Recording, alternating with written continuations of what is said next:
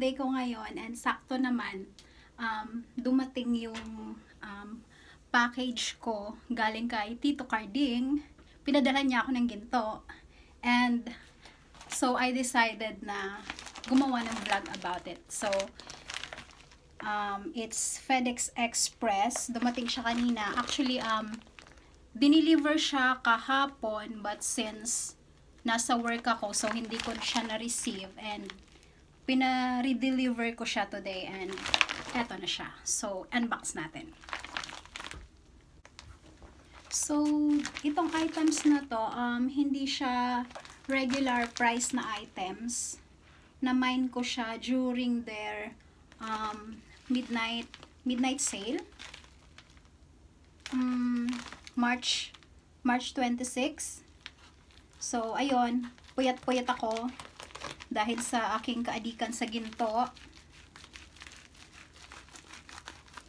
Ano lang siya, 3 items.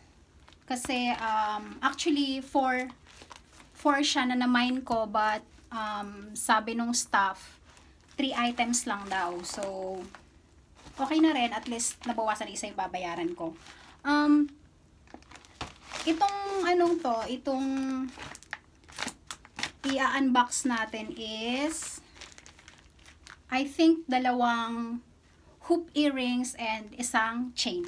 Next. So ito na yung nasa loob ng package. Nakalagay siya sa brown envelope. So cut ulit natin. Actually, nagkaroon pa nga ng confusion about the price ng items. Kasi parang, di ko alam, pero parang yung unang receipt na ginawa nila sa akin is naka-regular price siya. Actually, buti na lang pala tiningnan ko kasi March 26 yung sale nito, which is na-mine ko siya. Then, March 30, nag-down payment na ako ng 2,000. Then April 10, nag-send sila ng photos ng items ko na naka-weight. Then on the same day, nag-send sila ng invoice. Buti na lang, chinek ko maigi yung unit price ng bawat items kasi ang nakalagay is 2,950 per gram, which is during the sale, I think ano lang siya 2,750. So nag-PM ako, sabi ko, bakit parang iba yung price niya? Then sinabi nung staff na, ma'am, na-mine niyo po ba to kailan, or proof nung na-mine niyo siya? So send ko ulit yung photos with the midnight sale logo nila. Then after that, sabi nila, i-check ulit nila sa assessor. Syempre, marami naman din silang customer, so I understand.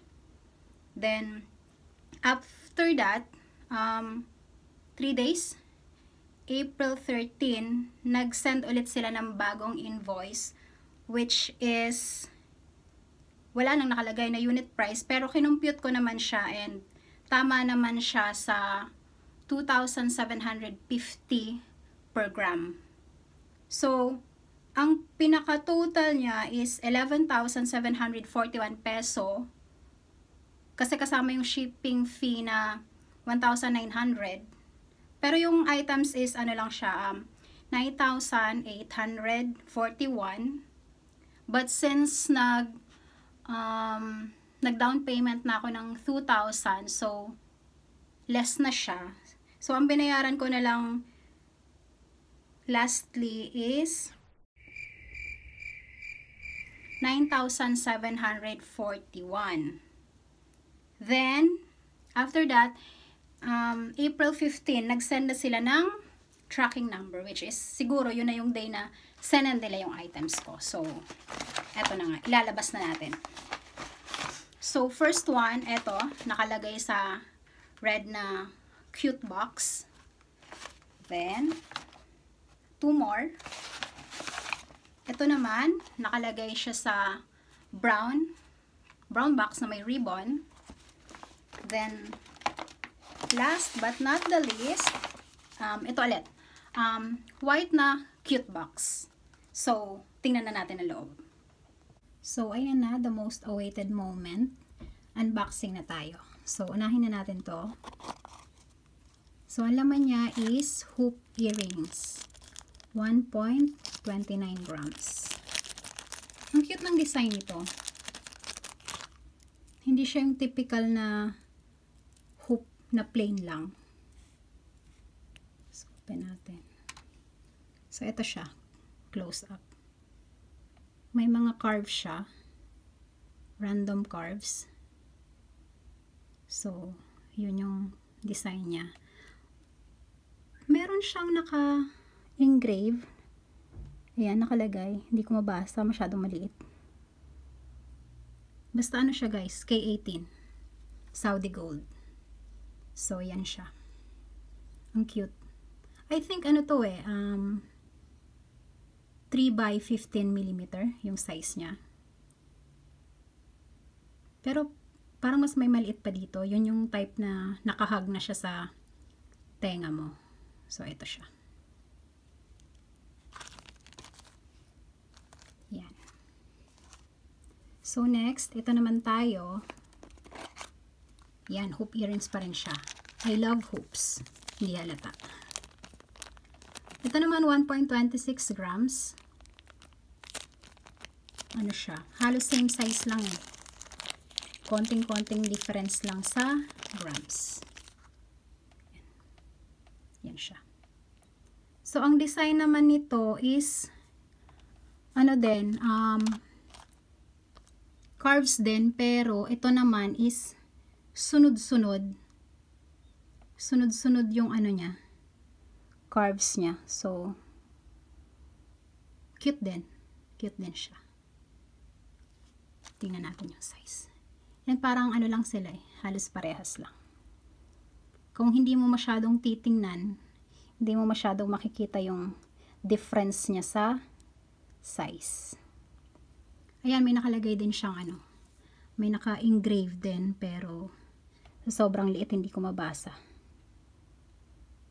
Yan. So, ito na. Last but not the least. Yan. Yan siya. Yan ang mahiwagang chain. Ang nice, no? Ang shiny niya. Wala siyang nakalagay kung ilang grams, but I think ano to 1 gram 0.01 yata. I'm not sure. Basta ganun siya. So, ayan. Hindi ko alam kung anong type ng chain to eh. Pero, ang ganda niya. Ang shiny. Medyo, ano lang siya. Medyo dainty-dainty. Manipis lang. So, feeling ko hindi siya pwedeng lagyan ng pendant na mabigat. Mga lightweight lang. So, ayan siya. Ang cute. Ito yung ano niya. Ito yung lock niya. May naka-engrave din siya sa lock. Hindi ko rin mabasa. Ang ano lang nito is parang yung dito niya. Parang mas maliit siya compared sa normal na ano, na chain.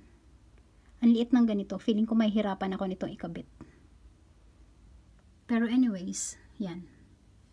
Cute siya. Diba?